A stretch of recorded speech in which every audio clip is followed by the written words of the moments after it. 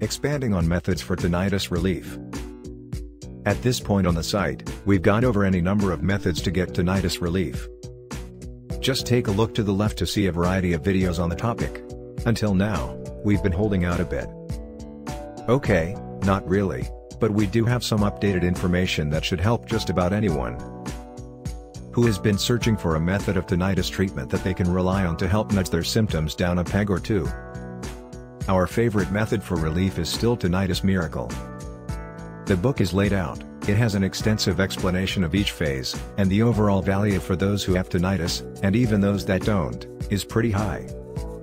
With that said, let's take a look at some more methods of getting relief. For those methods that have been covered on the site already, we'll expand a bit, and for those that haven't, we'll provide plenty of information to hopefully satisfy your curiosity.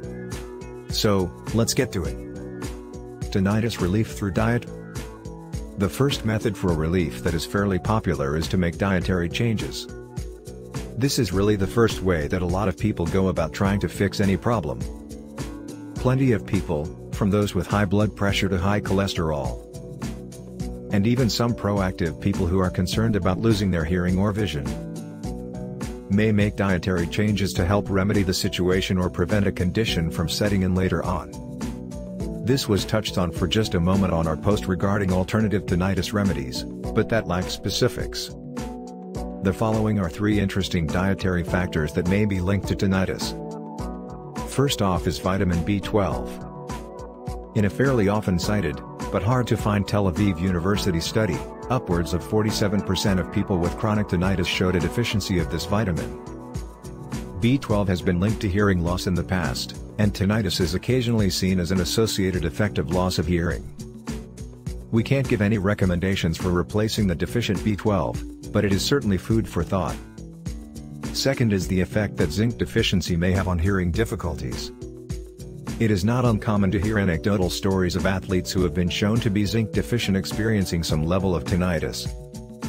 Athletes are a prime population, due to their high training volumes and often very specific diets, to develop some vitamin and mineral deficiencies not commonly seen in the general population.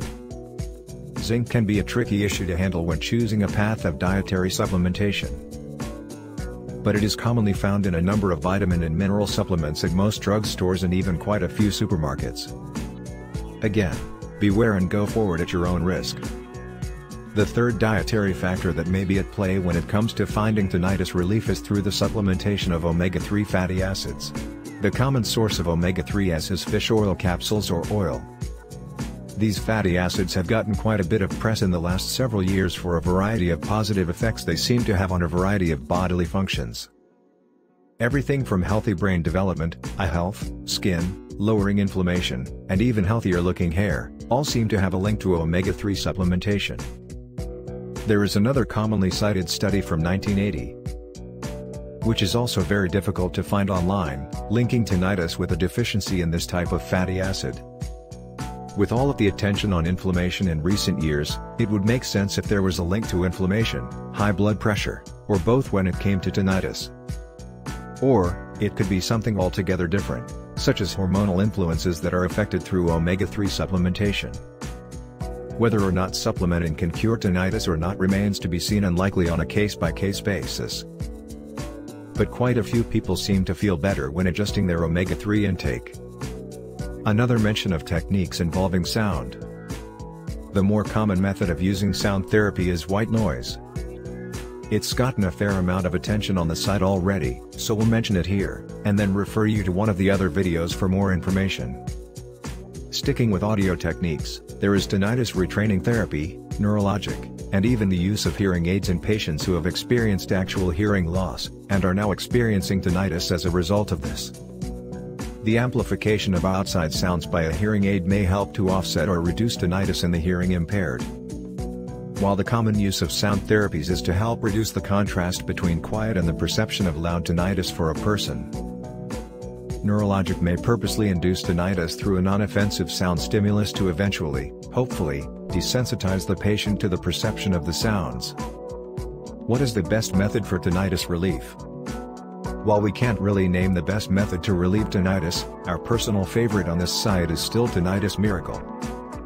It is a structured approach, the book is laid out, it's got some nice bonuses to help people get started with yoga, improve their sleep, arrange their diet, etc.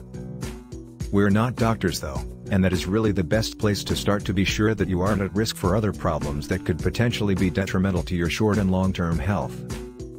I hope you liked this video. Thanks for watching. Are there any videos, in particular, you would like to see? Please let us know by commenting below.